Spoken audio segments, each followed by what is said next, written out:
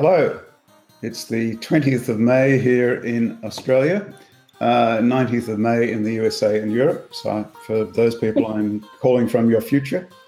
This is episode 73 of the Unseen Podcast. The Unseen Podcast is an unedited, uncensored, open participation spin-off of the WOW podcast. You can get more information on that at wowpodcast.com. My name is David Grigg, and I'm your host today. We have a special guest today, Madison Campbell, who is researching the virology of space and, let me see if I can pronounce this correctly, epidemiological principles in large colonization efforts. Say hello, Madison. Hi, everyone. So glad to be here. Thank you for having me on. A pleasure. And we're also joined by Paul Carr, who is the founder of this wonderful podcast. Oh, well, hello, everybody. So, Madison, we're fascinated by your topic of study. Can you tell us a little bit about it and perhaps how you decided to start researching the virology of space?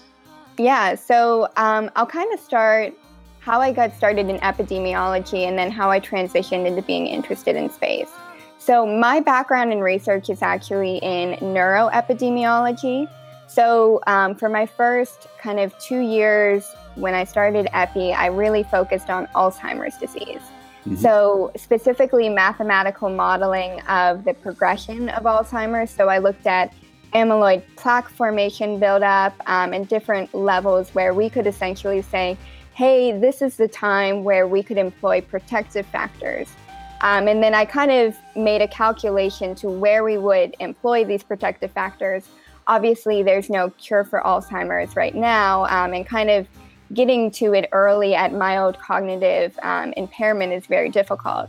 So that was what my research focused on. I had no really experience in space.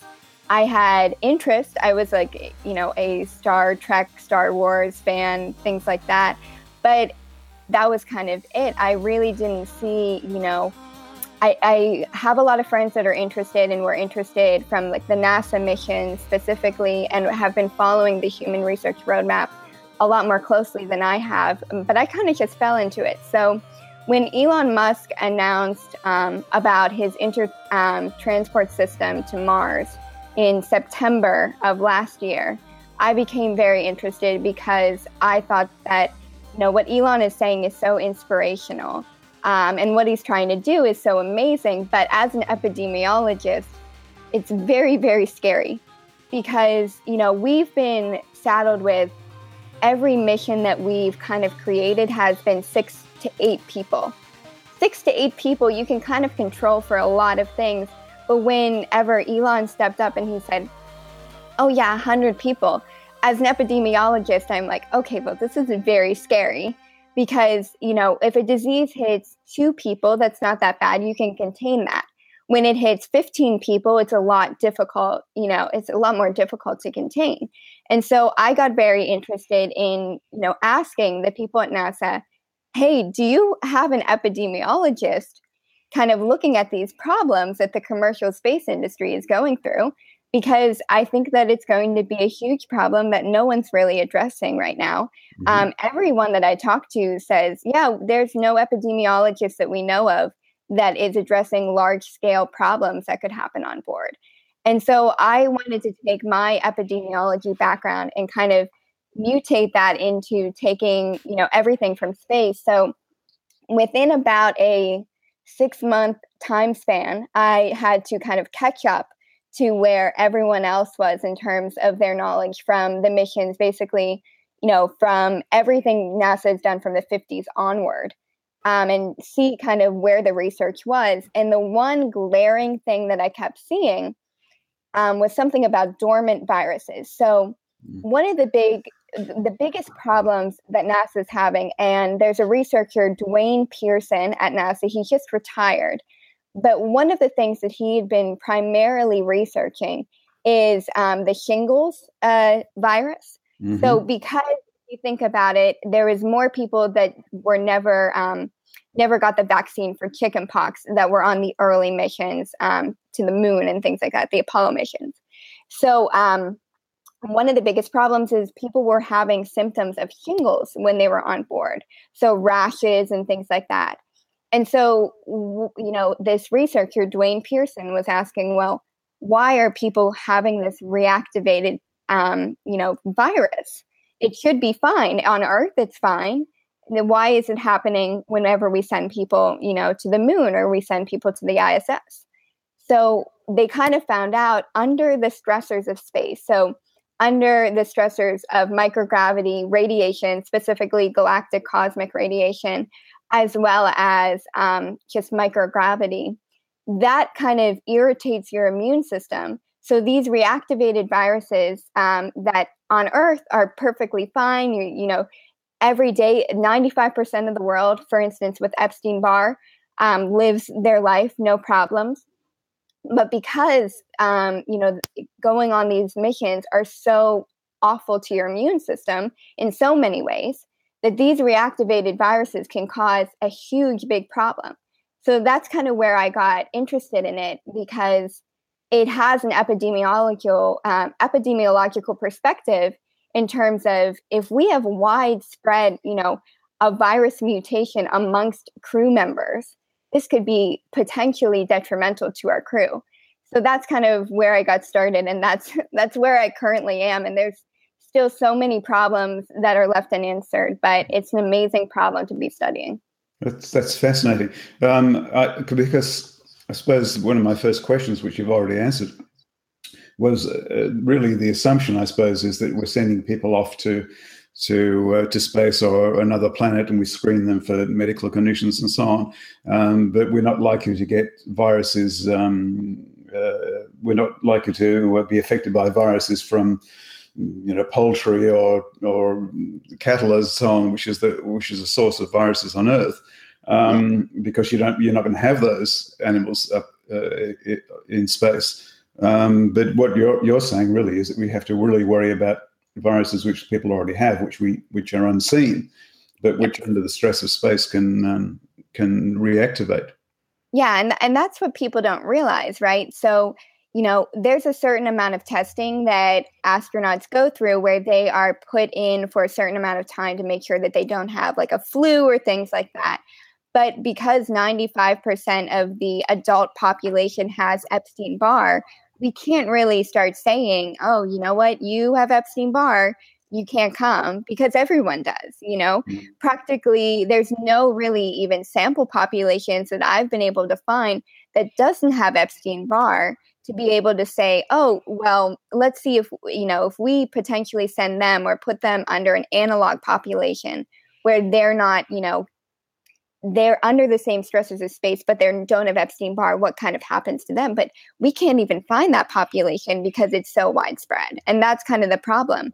We can't run a typical case control study like we would in any other, cancer study where we have people that are non-cancerous versus cancerous, or people that have a virus versus people that don't, because our samples are all, virus carriers. Can you tell me a bit more about Epstein-Barr? I've heard of it, but I know almost nothing about it. So most people know Epstein-Barr as mononucleosis, the virus that causes mononucleosis. So the majority of people get it. It's called the kissing disease. So it's a droplet disease. So anything via saliva, water, things like that, or even it's kind of gross, but if you touch anywhere near your mouth or nostrils and things like that, then touch something else, and then somebody touches that, it transfers there. So what's interesting about Epstein-Barr, not only does it cause mononucleosis, which you might not be concerned about mononucleosis, right? It makes you kind of tired and, a little have a headache and maybe a little bit of a fever, but it's not that bad. The problem is Epstein-Barr was actually found as the first cancer virus. It was found in Burkitt's lymphoma, and it's since been found in tons of different esophageal cancer and some spleen cancers and things like that. So what we're more concerned about is the carcinogenesis of Epstein-Barr, because we don't really care if people get mono. It also causes cataracts, but that's also something that's easily fixable. What we really care about is the fact that individuals could get cancer very rapidly because the problems on space are so different than the problems on Earth. Or even, saying, okay, well, you go on the space mission, maybe you come back to Earth and then you have cancer in 10 years, which could be a huge problem as well. Mm. That's interesting. So it's, as you say, it's not something which really has been thought about. I studied the idea that we go to Mars and we take a number of people with us, but we may not be able to sustain that for any great length of time, because if you're there for 10 years, perhaps you might get a rash of cancers appearing. I mean, what are the odds of that cause of cancer being more than the radiation that you would be subjected to in the travel? Right. So that's a tough question to ask. So it depends on a lot of factors. One of the things that I've been focusing my research on is solar cycles, actually, and the amount of galactic cosmic radiation and solar energy particle solar storms that happen. Because actually it depends on what solar cycle we are, if we're in a solar minimum or maximum when we travel. Because, for instance, when you're on a certain solar cycle, you'll get X amount of radiation, but you'll get 10 times more if you're on, a different year. So it's going to depend on when we send people off. And it could be the problem that we say, hey, we might not be able to send people for 5 years because they'll be exposed to too much radiation. And then there's the problem of this. So if we go during a certain period of time, say during a solar minimum, then you'll be exposed to more radiation less radiation on your way to Mars. But when you're on Mars, you might, kind of like the Martian, you might be in a solar storm where you'll get so much radiation packed in such a small amount of time, kind of very similar to Hiroshima or Nagasaki, where you would die almost instantaneously, which is almost a problem. You almost would rather get more radiation, risk the chance that while you're on Mars, you get one blast and you're dead. Yeah, that's not good. No, not good. I know. But yeah, so it depends on a lot of different things. It also depends on your age. People that are younger can't take a lot of exposure to radiation, specifically galactic cosmic radiation, versus people that are older. So in theory, it would actually be more beneficial for us to send older people on the first mission to Mars than younger people, because they can withstand the levels of radiation. So basically, over the years, you have a higher accumulation level that you can have of radiation. So if we were to send anybody over 40, it would be much better than people that are 20.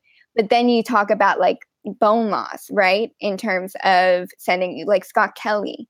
And all the research that has been done on Scott Kelly since he spent a year in space. And it's detrimental for, people that are older to go into space for other reasons. But on the cancer side, they might be okay. It's just kind of balancing what risk do you really want to take. Sure.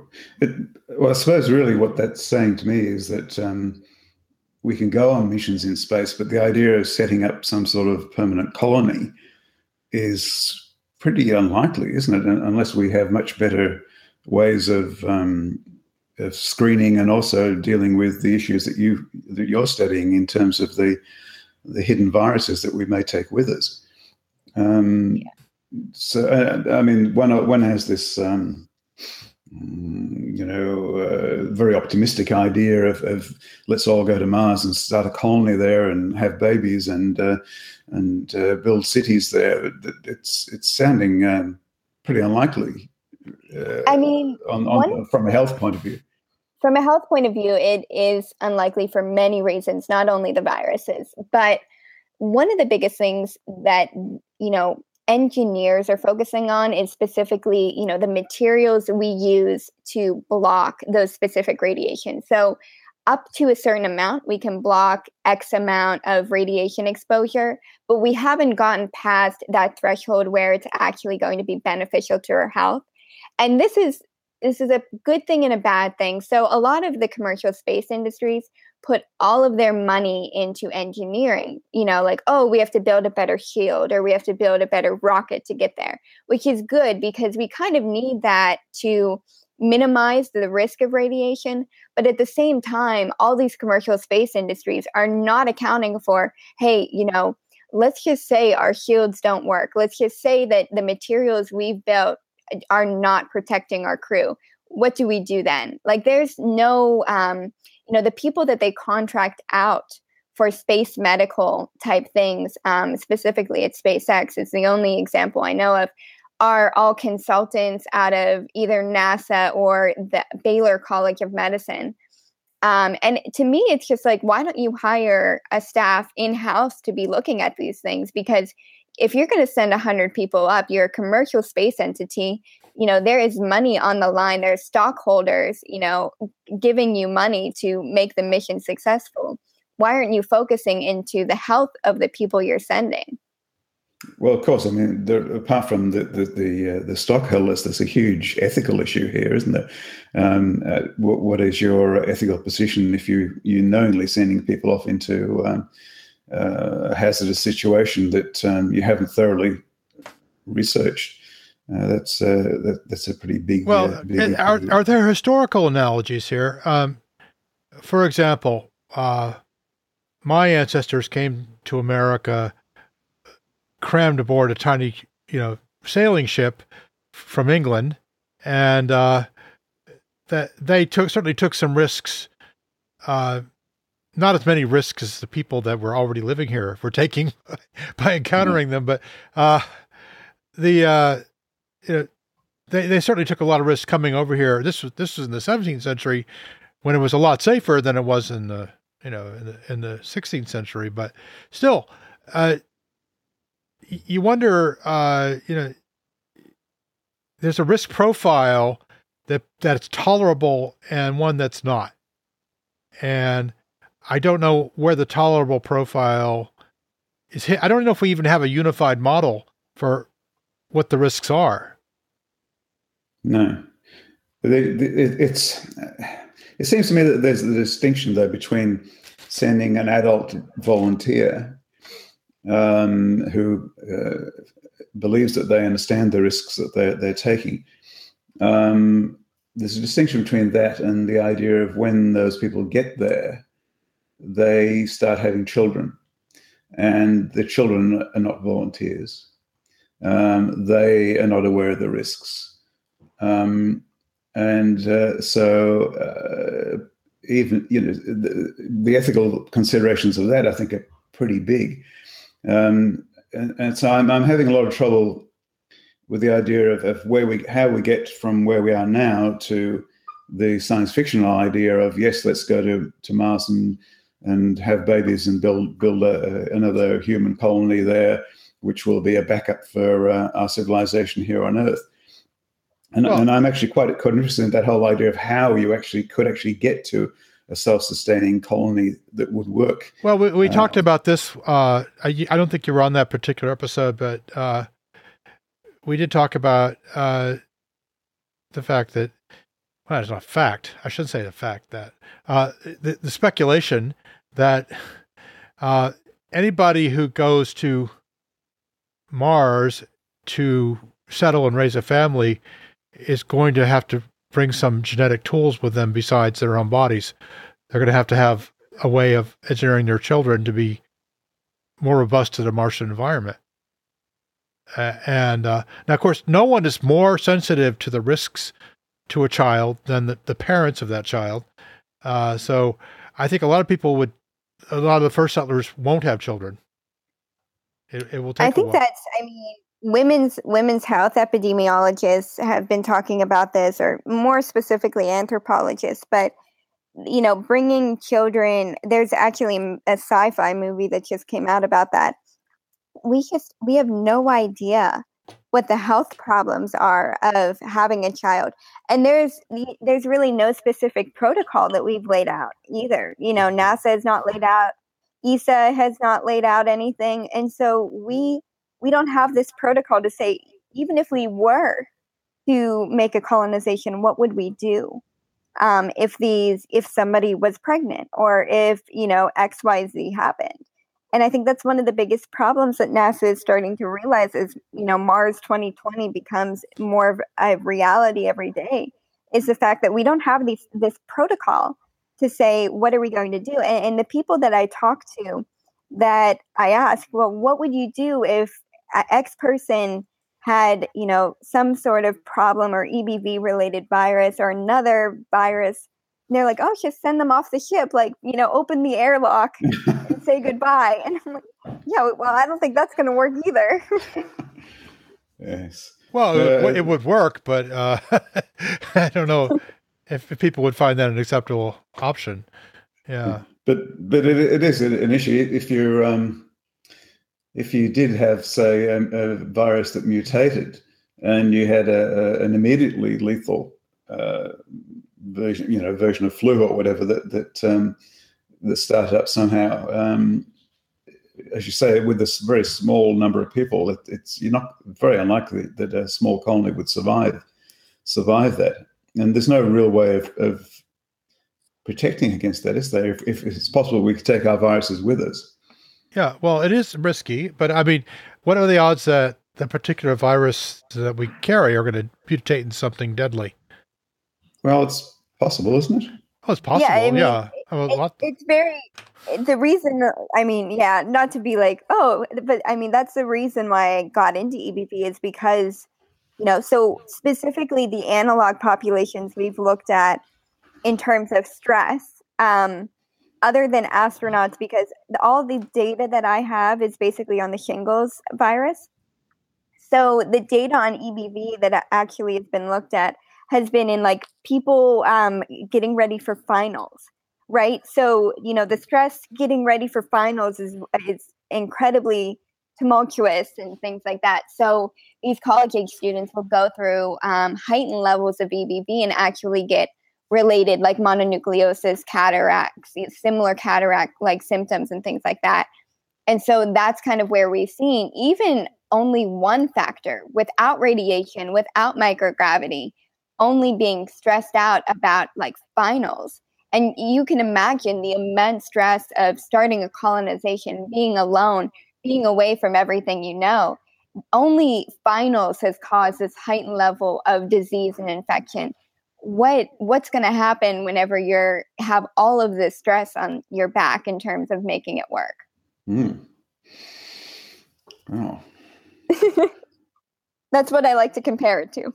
Yeah. Well, that's pretty interesting, isn't it? Okay. Well, now, do we have any models that we can use? I mean, obviously, several of the Apollo astronauts were under a lot of stress, but they were only there in transit for a few days.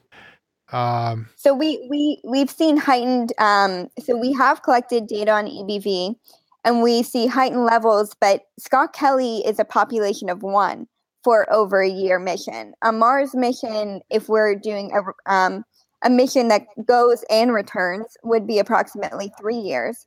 We have no representative data. The only data that we can use is submariner and Antarctic populations. But even those populations don't go under the same stressors of a trip to Mars.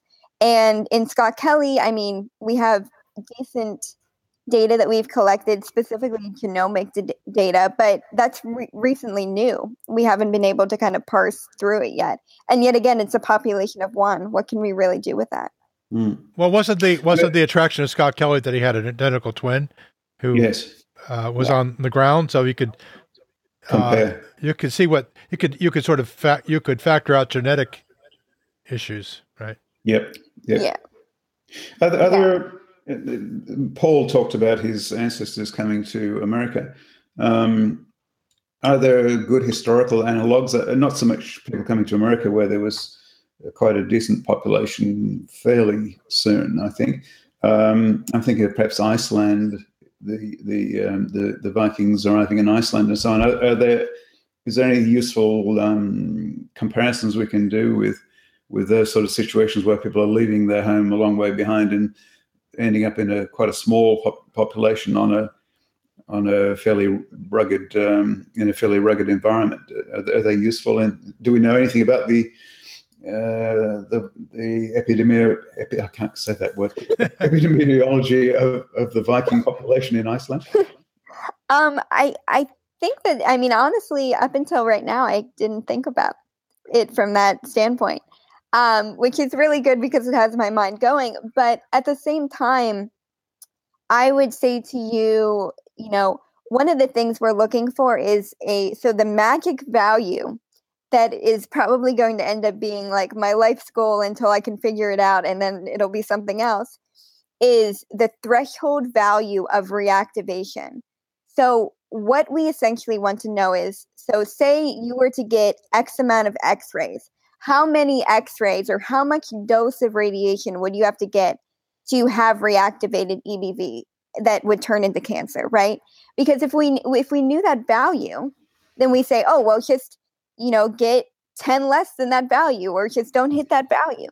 But because we don't know that value, we have no idea what that reactivation level is. So I would say, while that would be really good, we don't know what stressors, other than, stress itself of leaving your home and moving to another, they were undergoing. Was it food? There's been, like, specifically in, like, travelers to Antarctica, like, problems with food has also caused a lot of health problems. So in order for a case control study or a cohort study to do really well, we have to get rid of the confounding.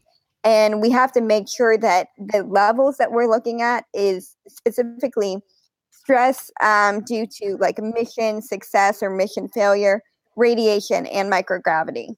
And at least if we can get mission success or failure, which we can see through, like, the Navy going to having a Submariner mission, specifically the Nemo missions are what we use, that would be great. But other than that, it's just really hard to find an analog. Mm-hmm. Well, yeah, I mentioned it's difficult with the historical because you just don't have any virological data. I mean, like, the Polynesians did this hundreds of times, maybe thousands of times, right? They traveled in small groups over the open ocean for a very long time until they found an island, then they settled on that island in small groups. But we don't have any idea what kind of diseases they had or how well they weathered them. Yeah. It would actually be an interesting historical analysis. Yeah, well, I know that in there are Viking settlements in the United Kingdom, but it wasn't quite the same because there was already a population of the Anglo-Saxons there. But I know that they've done a lot of studies with places like York, which was a Viking city, where they've been able to study the cesspits, basically, and from what they find there, determine what the diet and so on of the people living there was like in the time. But I don't know that there's much in the way of learning about the diseases from that. Do anyone know? I don't. Yeah, no, I haven't specifically. So in terms of historical epidemiology, my background is very little because, the majority of things that we're looking at is a really great analog that we can use right now or in the past 10 years. Because, like David was saying again, we need that data that we just don't have from looking years and years ago that we can't collect. We can't collect it from bones, which would be great if we could, to go back and say, oh, well, this person might likely have suffered from this virus. But we have to extract that from blood or, from other not so great, different collection methods. But that's essentially would be the problem, is we don't have that collection to kind of make a historical analysis of, oh, well, this, is something that happened. Maybe we'll just do what they did so they don't die. But yeah. Well, I suppose then what we're left with is actually doing the experiment of sending a whole bunch of people to Mars and seeing what happens to them. But I say there are some ethical considerations that you have to take into account about that. But it seems likely that we're going to do that anyway, doesn't it? I think someone's going to try to send people to Mars for an extended period of time. Yeah, and those people will be well aware they're taking a lot of. We talked to the some of the Mars One candidates. Yeah, and I had the impression that they were pretty clear on what the risks were to them. Weren't they planning not to come back? That wasn't the whole. Well, yeah, I don't think anybody's planning to come back. you go to Mars and you stay there. You're going to die somewhere. Dying on Mars might not be such a bad option. That may be true, but I think that the risks that those people think of are probably more along the lines of, having your helmet breach while you're outside in the in the very little air, or excuse me. They don't think of dying of cancer while they're young, while they're there. Do you think that was one of the things that they were aware of? There isn't. Although I have to say there isn't a ton of data on exposure to low levels of radiation over a long time, as opposed to high levels of radiation over a short time. We do know what happens if you have high levels of radiation over a short time. It's very bad for you, right? We know that from Chernobyl, from places but we don't know. It's really just not. I mean, not even good animal data, I think. What happens to people. No. But you see, you probably have. Again, I'm just sort of thinking about it from the optimistic science fictional point of view that you see in a lot of novels. You think, oh well, we're going to protect ourselves against radiation, and so we'll have better shielding, and we'll live underground, or some means of protecting ourselves against radiation. You don't think of the things that Madison's looking at. Of, well, even if you do all that shielding, you may still come down with an unexpected cancer because your Epstein-Barr virus is reactivated. That's really quite new. I haven't seen that covered in science fiction. I have to admit that's something I haven't heard about before. Well, I'm glad. It makes me excited to talk about it.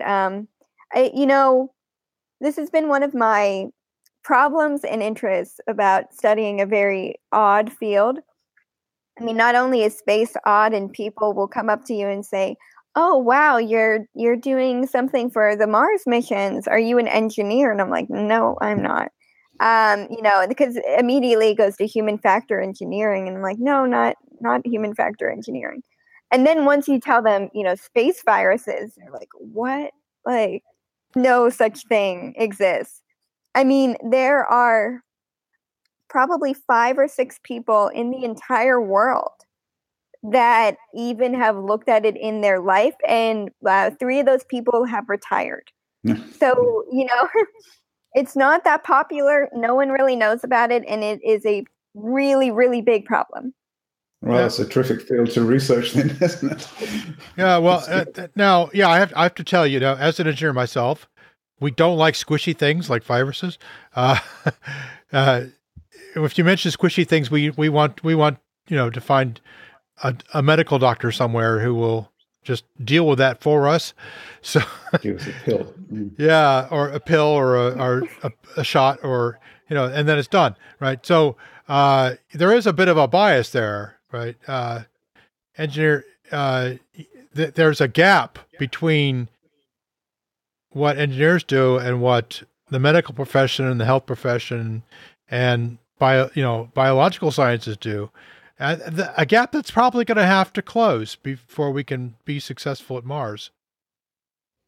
So I agree. I mean, the person who got me into this was actually an engineer. He interned at SpaceX. Now he's actually working. He's some executive director at Snapchat, but he was the one who got me into it, and he solely focused on the engineering problems.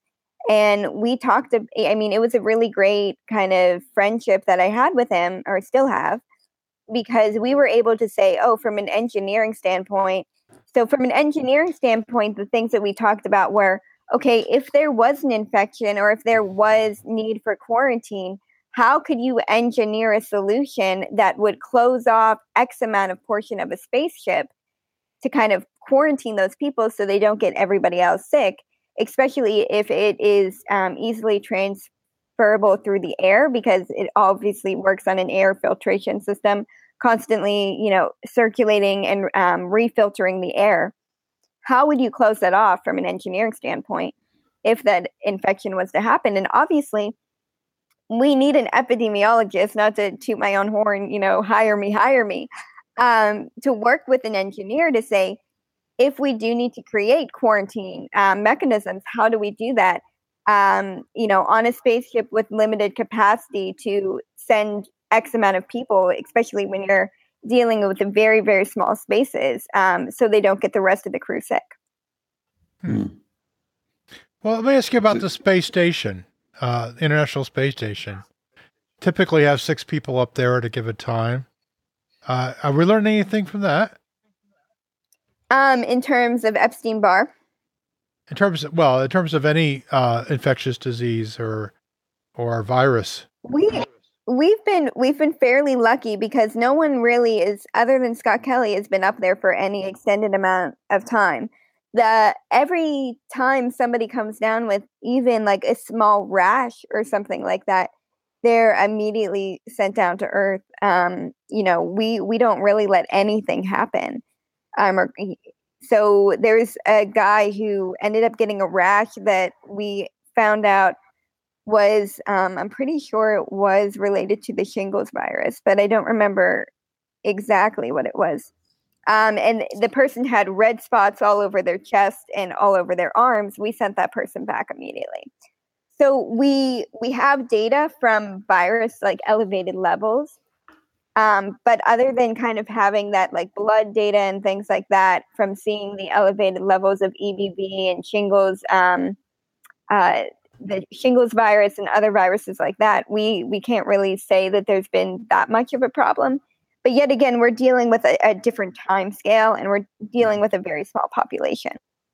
The thing is, it's so close to Earth that it's not such a big deal to send them back, as you say, immediately. I mean, immediately presumably is when there's next when there's a vehicle to send them back in. If you're on the moon or you're on Mars, you can't simply do that. So you're going to have to put them in a hut somewhere or something. How could you cope with that? Yeah, and this is where I have my engineering friends say, put them in the airlock, say goodbye. I'm like, can't do that. Well, you say you can't do that, but in an extreme situation, unfortunately, they probably would. It reminds me of that classic science fiction story, The Cold Equations. Are you familiar with that? I'm not, but it's a classic. It's a classic of the genre. But basically, it's set on a spaceship, and this the sole pilot on board discovers there's a stowaway, and who's a woman. And I can't remember why she stows away, but he knows that there's not enough air, not enough oxygen, and not enough supplies, too much mass, all sorts of reasons that the voyage can't continue with her on board. And so it's this whole ethical thing of, does he go out the airlock or does he push her out the airlock? And I honestly can't remember now how the story ends up, but it's the cold equations are, the equations say this is it. We may be sorry about it, but it's the fact is that the numbers say this. You can't argue with the numbers. The needs of the many outweigh the needs of the few. Well, it would be practically that. I think in a Martian colony or even in a spaceship, you'd have to be sorry about it, but you'd have to do it. I think, don't you think? Well, but if you were prepared, if you thought, well, this situation might come up, you could have a separate ecological area for that person, at least until they're well enough again, right? But what if you have more than one person? What if you have more than one person? Then you don't have room. How's it going to work? I think you have to take on board these ethical considerations and be prepared to have a protocol. Yeah, but now the Antarctica situation does seem to me to be pretty analogous there, because someone cannot survive outside over winter in Antarctica, not even for a day. So kicking them out is not an option. And yet I'm not aware that's ever happened. Of course it has. Don't you remember Robert Scott? He said to his fellow expeditioners, I'm going for a short walk. I may be some time. and just walked out the door and didn't come back. They deliberately didn't come back because there wasn't going to be enough food. There wasn't going to be enough food if you did. Oh, okay. There's another 2 Russians on a base in Antarctica that the psychological problems of being like closed in on a base was so bad that while they were playing chess, of all things, and killed them with a chainsaw or a saw or something like that because they won the game. Yeah. It's a go-to story. It was actually in a NASA briefing, which is how I learned about it. And I was like, wow, this NASA briefing is very intense, that in the first 2 paragraphs, it mentioned a slaughterhouse example of 2 Russians murdering each other over a game of chess. But I'm like, I guess, that paints a good picture of the psychological problems of deep space. Well, in any situation where you've got a small number of people in close proximity for a long period of time, in a stressful situation, I think it's bound to come up. We just won't ship chainsaws to Mars, huh? Or vodka. Yeah, that's right. Yeah, it's very interesting stuff. So my interest is as someone who's tried to write science fiction, and trying to envisage scenarios where you could set a novel and where it wasn't totally pessimistic in terms of what actually occurred. I've been very interested in the whole idea of what sort of what would be the minimum conditions you could have for a colony or a base on the moon or on Mars if support from Earth was cut off. So you've established your Martian colony, but it's still very dependent, presumably, on shipping stuff from Earth. What happens if Earth stops shipping stuff? Growing food. So. We lost Madison. Oh, well, hopefully she'll come back.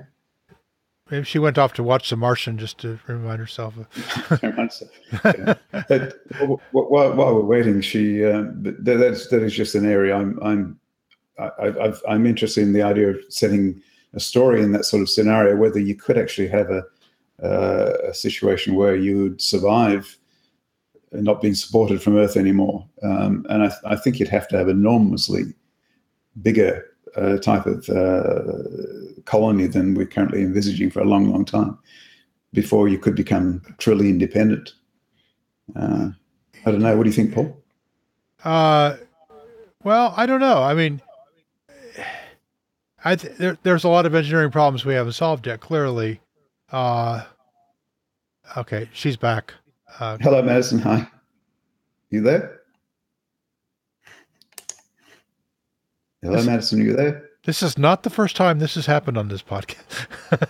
And I don't edit it out. But anyway, as I see it, we have a lot of thinking. I was listening to a podcast today about, there you are. Can you hear us? Oh yeah. I'm so sorry. I don't know what happened. Oh yeah. That happens all the time. Don't worry about it. Not your fault. Okay. I were saying that, the notion of failing to, the podcast I was listening to today was about how to grow food on Mars. And there are people at NASA thinking hard about this, by the way. They actually have experiments on the space station about where they're growing very limited scope experiments where they grow vegetables and the astronauts actually eat the vegetables. And they're trying a lot of different variables to see how things go. But it's called the veggie experiment. And what we're doing, I think we're sort of at the baby steps level there. But one of the scientists on this podcast, which was the Are We There Yet podcast, by the way, which I recommend, talked about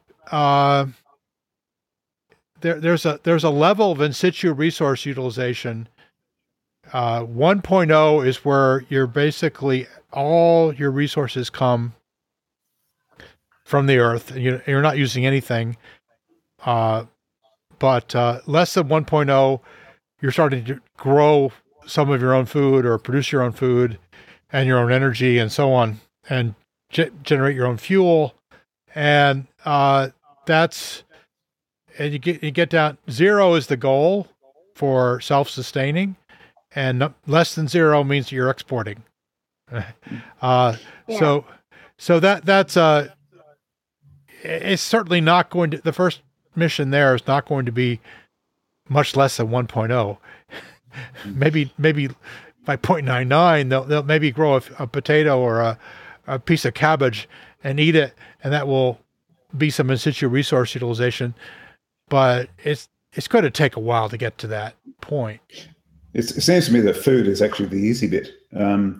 If you to grow food on Mars, it's more where do you get to the point where you can make another shovel, or where do you get to the point where you can make another scalpel? There are some huge issues there. Maybe 3D printing will become so terrific. 3D printing. Actually, I know. So my friend that I was talking about, who's an engineer, that's all he does is 3D printing for Mars. Uh-huh. So that's how they're doing everything. There actually was. So I subscribe to the Google Scholar alerts for like any new innovations that kind of happen. They just recently came out with all of like the medical devices that we would need in terms of like scalpels, knives specifically. I'm obviously not a surgeon, but everything that you would need in order to do that kind of stuff, they've been able to 3D print. So that's essentially what we're going to do. And I'm actually pretty confident with, the integration of 3D printing. I'm amazed at how far it's come. And that's where I'm like, oh, no big deal. 3D printing, will cover us. Well, the problem that we have is, and I think it's a solvable problem, is you have to take all these random Mars rocks and process them into materials that you can 3D print with, which that I don't think that's really just an engineering problem. When I say just an engineering problem, I mean if you put enough of the right talent and time and money into it, you will solve that. But there's nothing in the laws of physics say you can't do it. But the difficulties are maybe bigger than we think. I mean, a lot of 3D printing works with plastics. Sure. And plastics are derived from organic. Right. Well, but we're moving into metals, and now 3D printing is not a panacea. It's just a manufacturing technique, but it's a very flexible manufacturing technique. It means, whatever the shape is, you can make it if you have the material.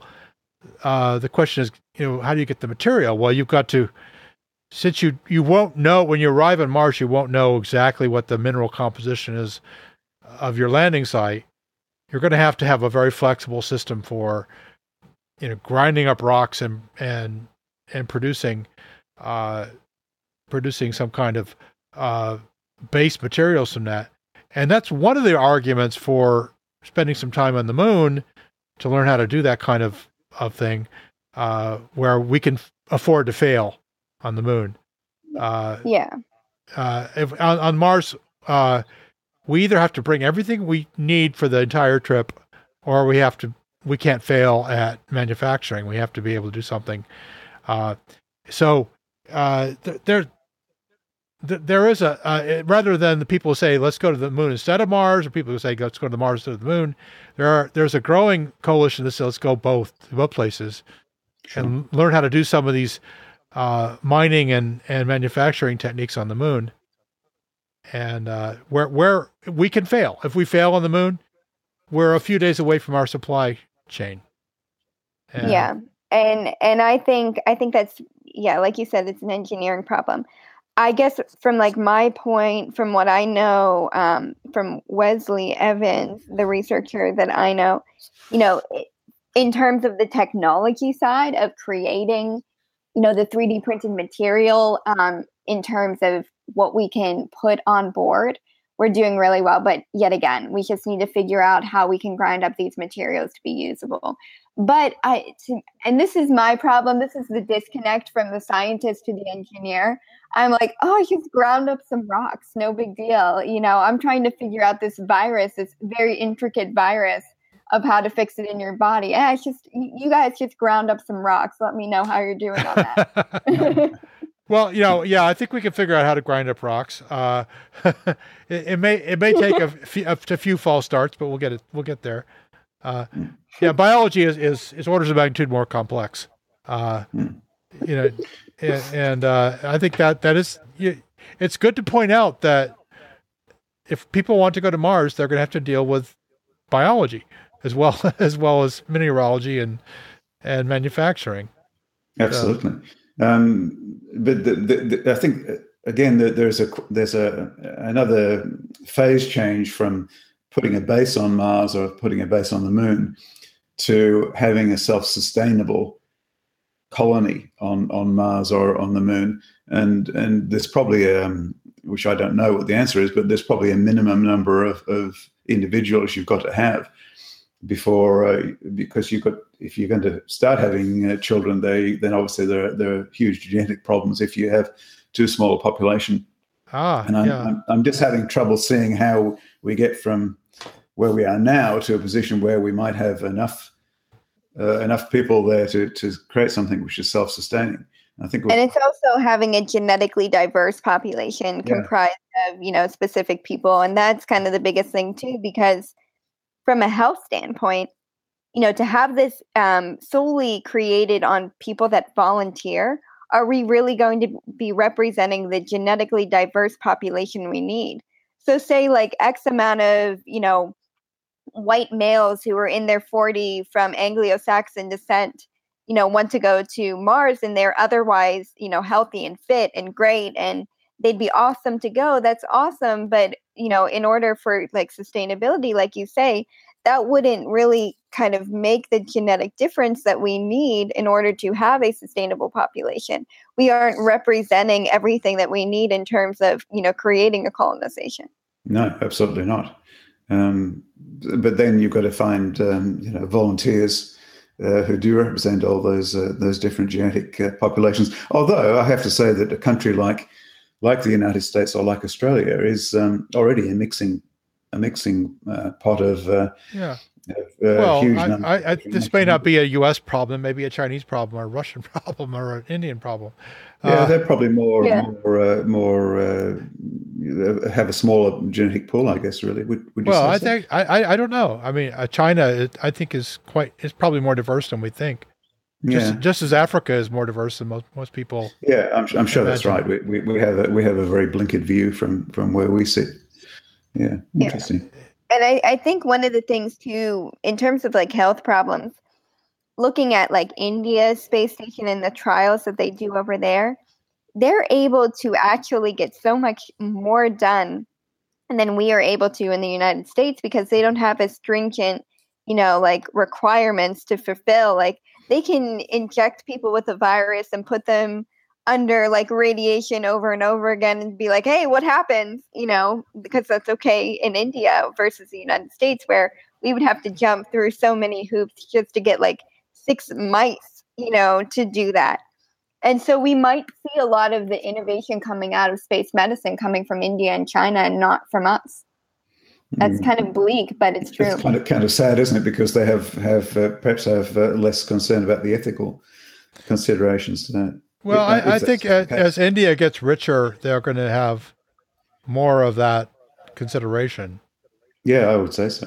And also, it's as their efforts become more and more publicly worldwide, visible, and that's true of China as well, I think. So. Yeah, I'm just wondering whether whether a more centrally directed totalitarian regime, although which we have these days, thank goodness, very few. Someone who can simply order people to do things, is that a better way? How you can have a more successful space program if you do that? Well, I mean, I don't know that you would. I mean, those kinds of things tend to crash and burn over the long term. Yeah. But I mean, over short term, yeah, you could probably bust through some of the barriers just by saying, hey, be a good soldier and take one for your country, you know. and let's face it, I mean, the early astronauts were the same in the U.S. Mm. They were test pilots, and test pilots are people who do not expect to live to old age.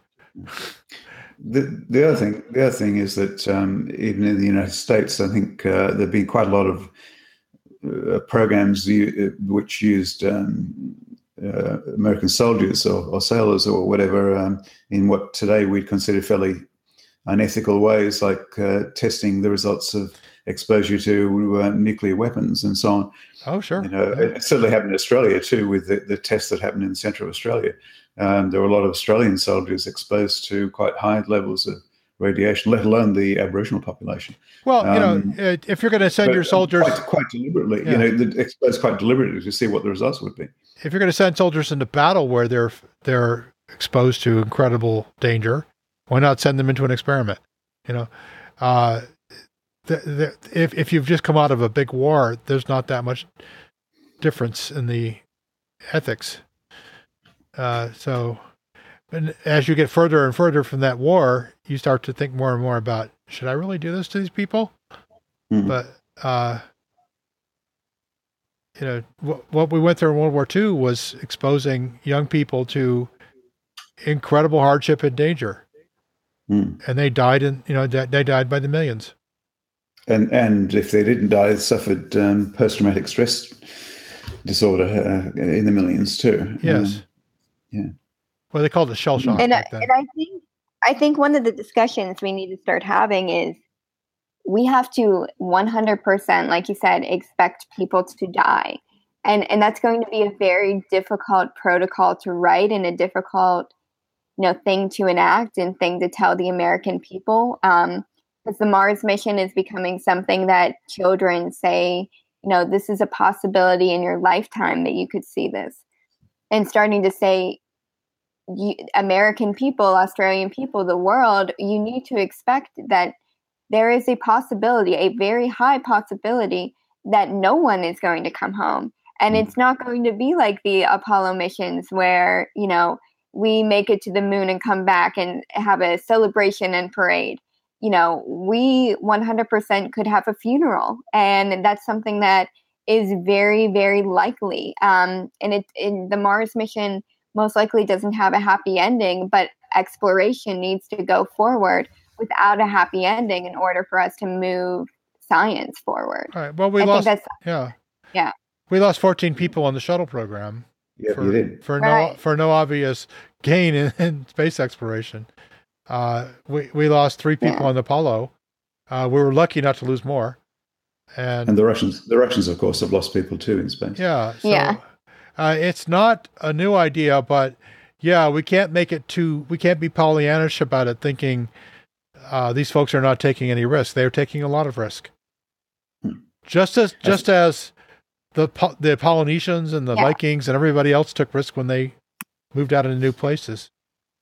And I think it's just changing the conversation a little bit because, the reason why I got involved in this is because of how inspirational a lot of the people that are getting involved with the commercial space race to Mars are to me. Just listening to them speak about how amazing this is going to be. Mars One, listening to some of the, candidates speak is so inspirational, but really kind of changing the conversation and saying, for advancement, we have to talk about the bad that's happening. And I think because we are so innovation, exploration, we're not talking about the bad is also the reason why, like, all these questions on the research roadmap that NASA laid out have not been answered and don't have researchers assigned to it and have barely been touched because we don't really want to touch those issues yet. We just want to focus on the engineering things because that is something where we can see a start and an end, right? We know when we can launch something successfully, but controlling a disease or something is so wishy-washy that it doesn't always have an endpoint. Vaccines don't always work. Certain medications don't always do what they say they're going to do. So it's this kind of gray point in terms of innovation that we really need to look at in order to make any steps forward. Yeah. Okay. Well, go ahead, David. I was going to say, I think you're right that we need to start having the conversation and having a much more realistic point of view of what the totality of the risks are.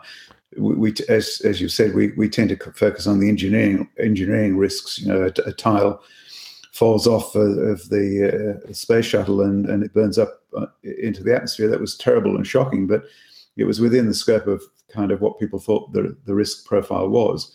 But having a rash of cancers happening on another world due to an inbuilt virus is not something we've taken into the conversation. So it's good that Madison is now doing that sort of thing. Yeah, let's just hope funding comes through, and then I'll continue doing it. Yeah. Well, okay. Well, Madison, let me ask you: what do you think the research priorities should be for NASA in this area, or for any space agency?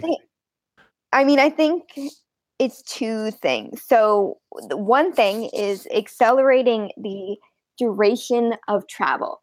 So if we can speed up how long it takes to get to Mars, we greatly decrease the amount of radiation and the amount of stress that you're going through.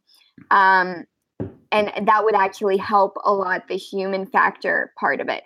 So if you told me tomorrow, hey, we found out a way to take the mission that would normally be 3 years to 1 year, I would high five you and be so excited, because that's actually a huge engineering problem that would be so beneficial to me, because we're doing everything for the chance that you're going to be stuck there for an eternity or, a 3-year mission back and forth. So if you were able to tell me there's a very quick way that we can get there to Mars, there and back, in case anything happens, that would fix actually a lot of the problems. So that's kind of what I would say the biggest thing in research priority would be, is getting there faster. Because if you can get there faster, then you cut out the majority of problems in healthcare to a really, really great extent. So even though those problems could still exist, you're cutting them in half, which is, to me, perfect. That's fine. I can deal with a 50% chance of cancer. I can't deal with a 100% chance of cancer. Okay. So in your own field, what do you think the priorities should be? Well, so I think things that kill you immediately, very quickly, because, some of the longer term things like bone loss, bone density problems, that's going to be a problem when you get back on Earth, or maybe a problem later in life. But what I would be concerned about is things that can kill you fairly quickly. So if you were to get mononucleosis can enlarge your spleen to the point where your spleen can actually erupt and, can cause problems like that. So that would be, and that can happen within 12 days. So that would be something I would say is a problem, because you would essentially say, okay, well, in 12 days, we would have X amount of people dying because their spleen all enlarged. And that's kind of what I would do. Any health problem that would kill somebody off in a time span under than a month after, activation or things like that. That's where I would focus all the kind of medical research. So if I was the main funding source, I would say, hey, it's really great. We're looking at, okay, you go to the International Space Station, and then it's 60 years after you get on Earth, you have bone density problems. Yeah, that's a problem. But that's also a problem for so many other people who don't go to the ISS.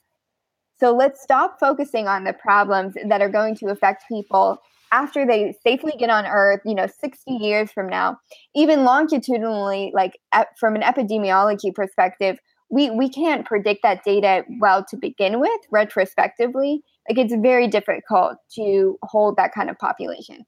So I would say, look at things that could cause a problem immediately.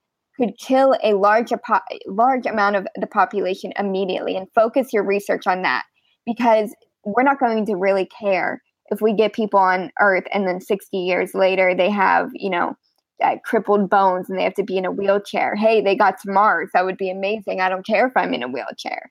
But let's focus on the fact that they could die within 12 days because their spleen enlarged and we can't do anything about that. Okay. What do you guys think? I think we should identify all those risks if at all possible. I mean, there's often been the case with Antarctic expeditions and so on, that people have their appendixes removed before going down there, so that they don't come down with appendicitis. Do we send people to Mars with their spleens removed? It's a bit more drastic, I think, isn't it?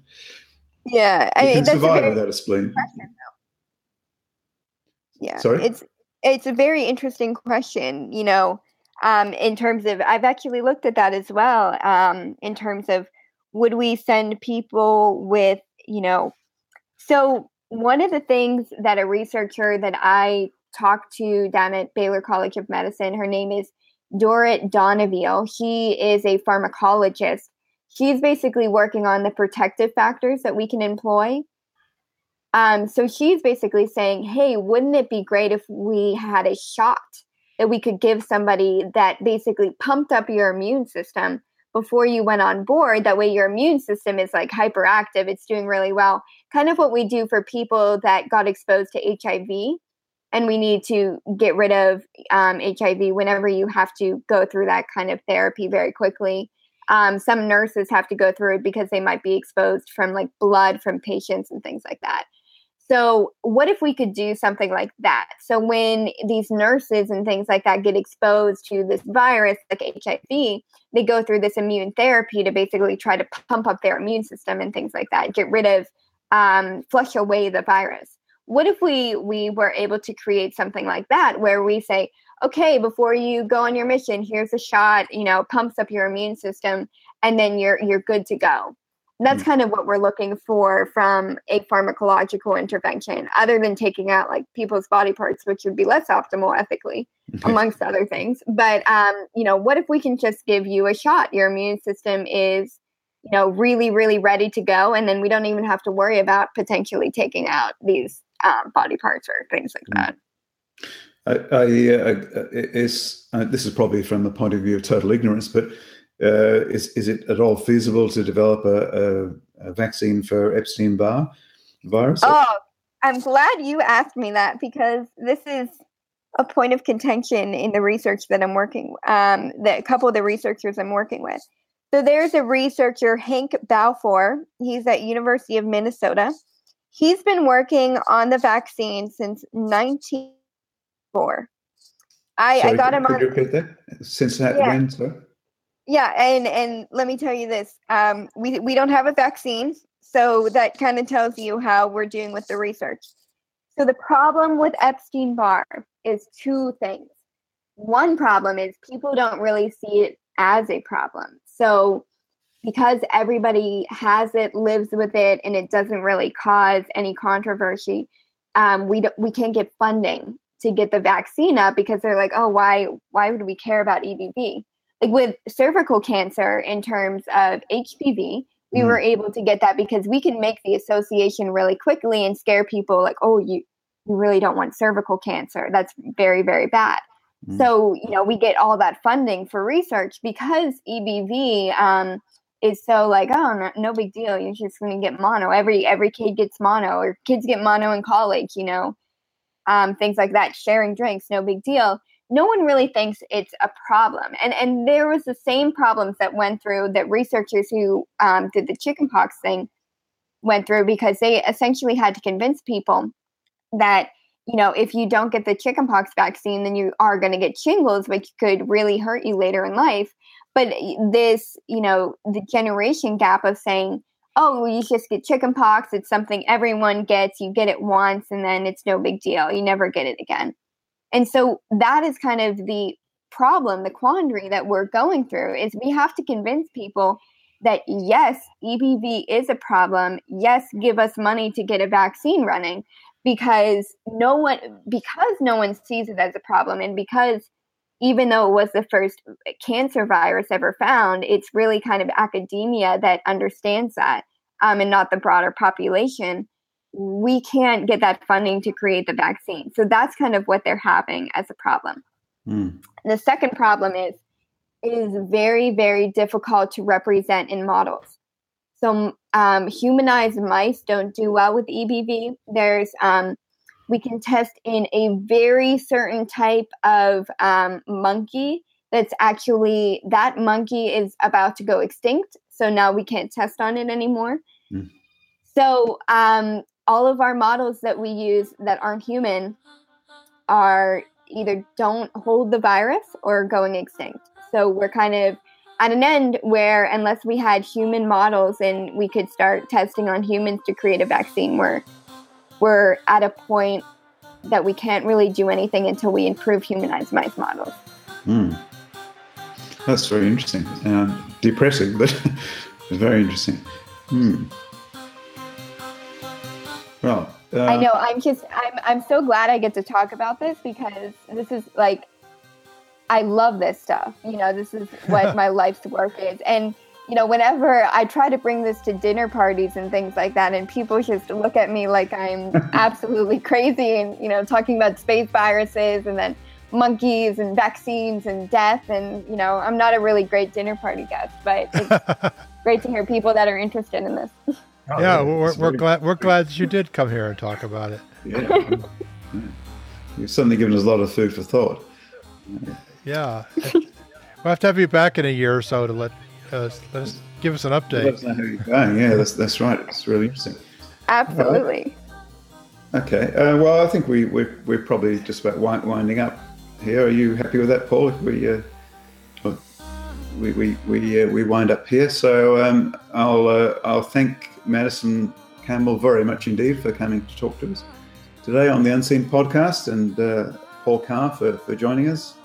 Thanks, Paul, for letting me have the chance to host again. Thank you for taking up the reins, David. I appreciate it. I haven't had a lot of time to do this sort of thing lately. That's all right. I'm sure I'll get better at it if Google and the tools improve a little. We had a bit of trouble at the start. Never mind. All right, so that's all from us, and so goodbye to Madison. Bye. Thank you guys so much. I so appreciate talking to you, and I will keep you updated with everything going on. And I'll let you know in a year if we somehow have fixed the virus problem. But I tell you, I'm hoping one day to get a conversation with Elon Musk where I just tell him, hey, Elon, you really need to worry about these viruses. It's going to be a problem. Your stock is going to go down like PayPal. I look forward to you having that conversation with him. I think it'll be terrific. Okay. So it's and thank you, Paul. Yeah. And it's goodbye from me. This is David Grigg. So thanks to all. See you later. Thank you.